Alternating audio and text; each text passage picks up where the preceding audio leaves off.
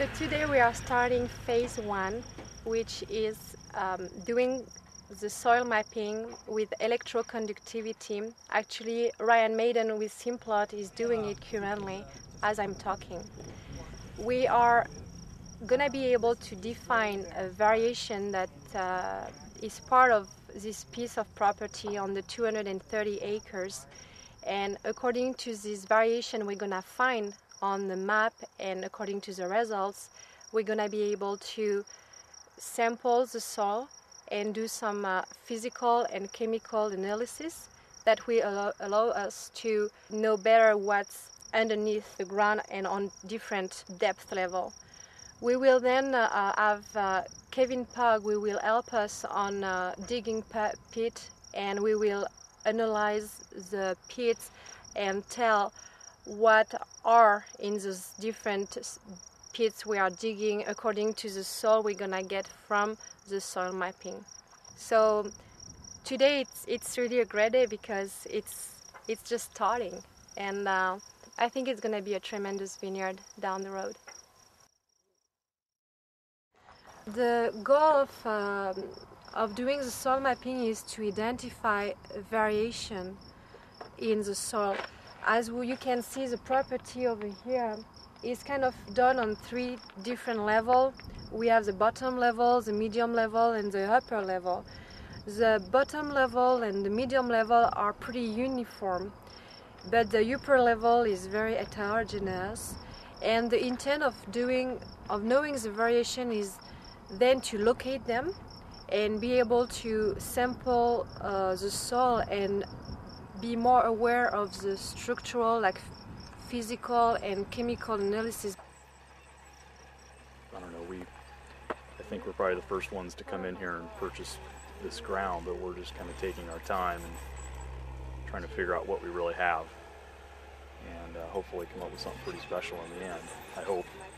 It's 2 years that we kind of first started looking and finally doing something, but this is pretty special because usually the biggest part of our company is where we grow table grapes. So we do table grapes and wine grapes, and they're completely separate animals altogether.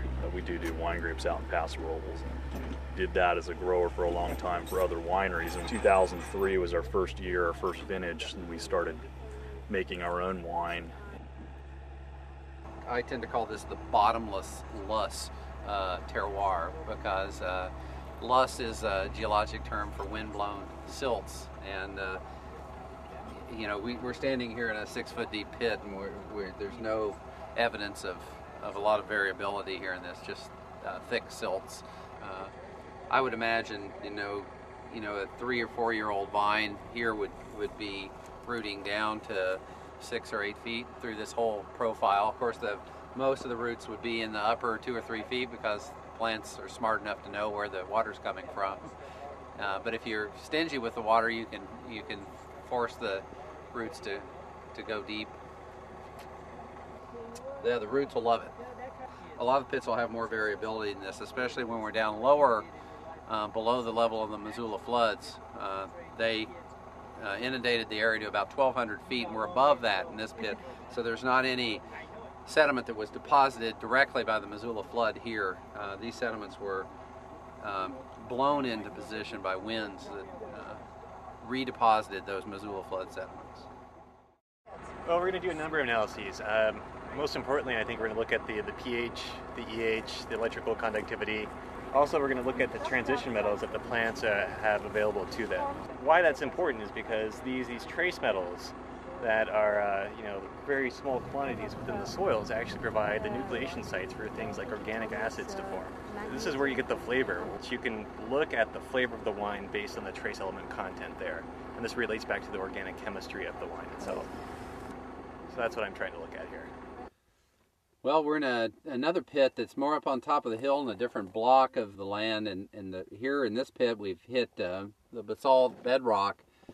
In terms of complexity, this material is quite a bit different from the silt, the pure silt, which we saw in the other pit. And here at 4 or 5 feet, we go out of this silt loam material into this fractured, chemically altered basalt. Probably would affect the flavors of the wines made from here and make them distinct from those in the other site. This is an XRF gun, which is an interesting thing. It's this handy little device can actually give you the chemistry of the soils and even of the rocks when you're out here. So this is something that we're going to be using out in the field to understand this idea of minerality within your wine. And sure enough, it goes back to the minerals, you know. Fire away. We're using basically P-wave velocity as a proxy for grain size, and grain size relates to hydraulic conductivity and watering requirements for the vineyard. People have been farming grapes for many, many years and have a more comfort level of probably what the ground is going to do and the soils and all that. We're just trying to learn that for ourselves firsthand, so we have a concept of what we have here. But I think that's good to see further than just the first foot level sample, and to actually really touch the dirt.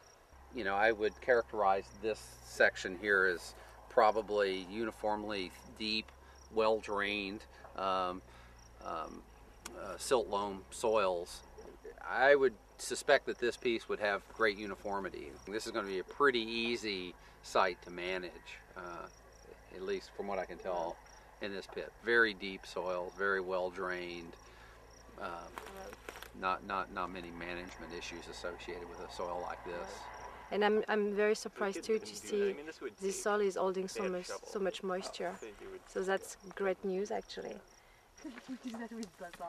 What's that? We're gonna be able to really focus on those zones and take the soil samples and then analyze them, and it's gonna help us later on designing our irrigation and also choosing the right clones or varieties that we're gonna put on, and eventually just manage the property with a level of precision that's gonna help us on doing a really good job on the quality we are trying to achieve here.